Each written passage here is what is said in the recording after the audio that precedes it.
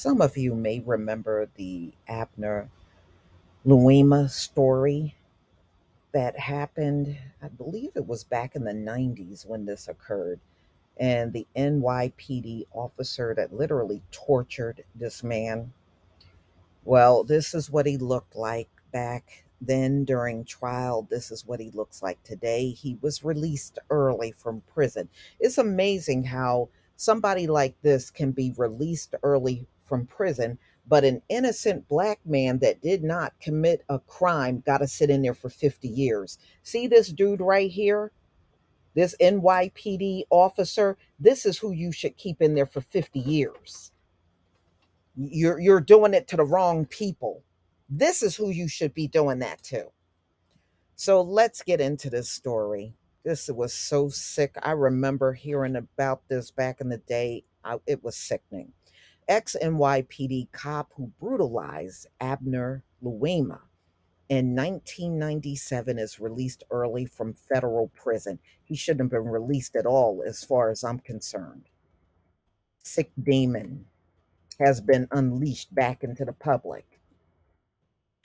The ex NYPD cop who brutalized Abner Louima with a broomstick in a Brooklyn precinct in 1997 has been released early from federal prison, despite prosecutors once calling his actions one of the most heinous crimes in New York City history. If you don't know what he did, he brutalized this man, the black man that you see in the small photo, and he put a broomstick up his backside.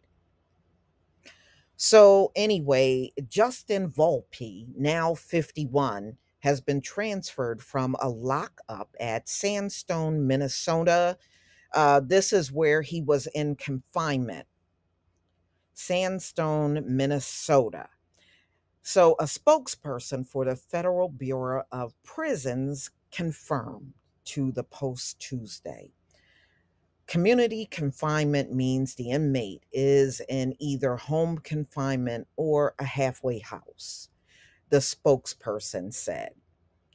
The disgraced ex cop served just 24 years out of a 30-year sentence for the brutal attack in which Volpe eventually admitted to sodomizing, Lord have mercy, an innocent man handcuffed. He was handcuffed at the 70th precinct in Kensington. And when he was handcuffed, this is what this cop did to him. It's sick. Absolutely sick.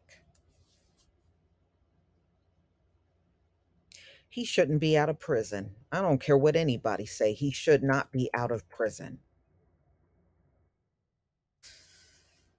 Oh, boy.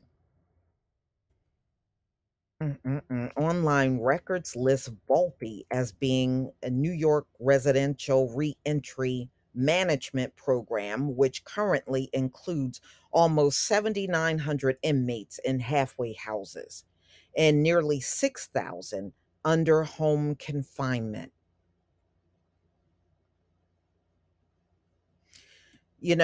Trust me, as a NYPD officer, this is not the first person he brutalized. This is the first person he had to be accountable for. But trust me, when cops do stuff like this, they have done a lot of bad things, evil, throughout their entire career. He just went down for this one thing. But this is by far not the only thing he has done. Mm-mm-mm. So I have nothing but love in my heart for New York City and everybody in my case involved, especially Mr. Louima. Volpe told the Post on Tuesday as he stood outside of his family home in Fresh Kills, Staten Island. He lives in a place called Fresh Kills. America, you in these towns, man. So he goes on to say, and I mean, it's amazing how he gets a voice out in the media, but he goes on to say, I wish us all peace. He continued, I just want to rebuild my life at the pace that I am able to. God bless everyone, says this terrorist that was let out of prison.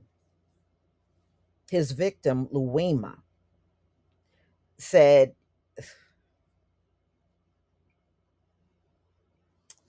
he has forgiven Volpe, but I will never forget what was done to him.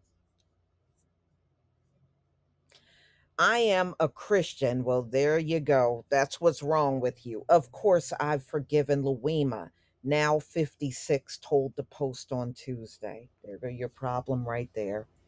This man did this to you at a precinct, and you came back to say you forgive him.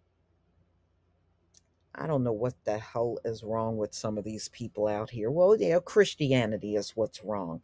And, their pastors do them a disservice by not correcting them on what should be forgiven and what should not be forgiven, but misguiding them into believing everything should be forgiven, which is completely false. That's completely false. So he goes on to say, but my life has changed in the worst imaginable way, Louima said.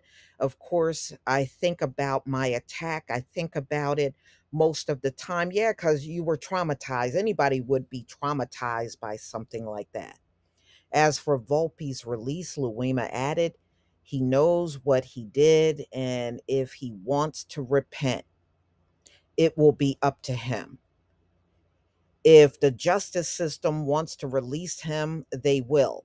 Let it be. So this is what Louima said. Mm, mm, mm. I mean, did Volpe even ask for forgiveness? I never saw anything that said he did. Wow. His transfer to community confinement, first reported by Freelance, comes just 2 years after he was denied compassionate release while admitting to a judge that he committed a serious wrong in one of the most shocking police brutality cases in history. He sure did. The Brooklyn U.S. Attorney's Office had strenuously opposed the bid, calling Volpe's broomstick assault one of the most heinous crimes in New York City's history. His actions were premeditated, brutal, and brazen.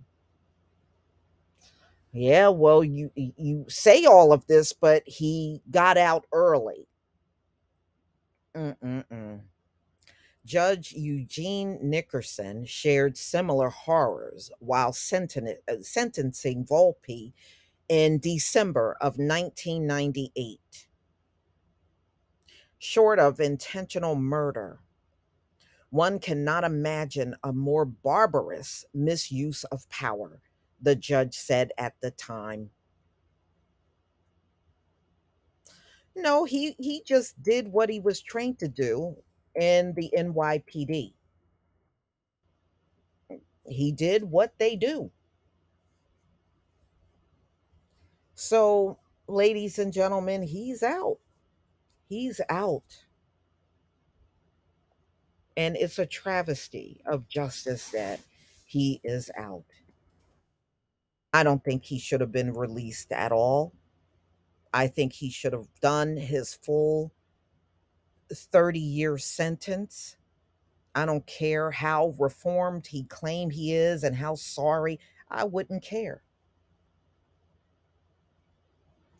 No, this is a travesty of justice letting this man out early.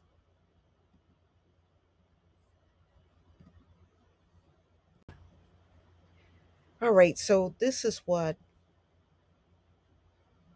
Abner Louima looks like today. This is him right here, and you already recognize the mayor. And, I wish him well. I just wish he didn't forgive, because what Volpe did to him is unforgivable. And again, this is the pastors failing their congregation by not telling Christians when it is and when it's not appropriate to forgive. But y'all, please tell me what you think about this video. Please leave your comment and subscribe. Don't forget to hit on the notification bell, and I'll see you on the next video. Peace, family.